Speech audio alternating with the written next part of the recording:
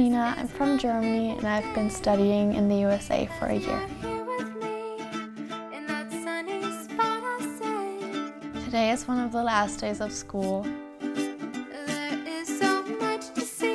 feel like I'm not ready to leave.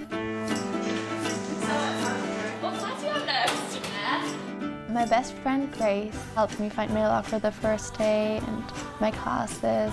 Hey! Since it was the last day, we all signed yearbooks. It is something to take home and remember my year in the US. I met my friends at our favorite after-school hangout. It was like a goodbye party for me, and my best friends were singing to me, and it was so sweet.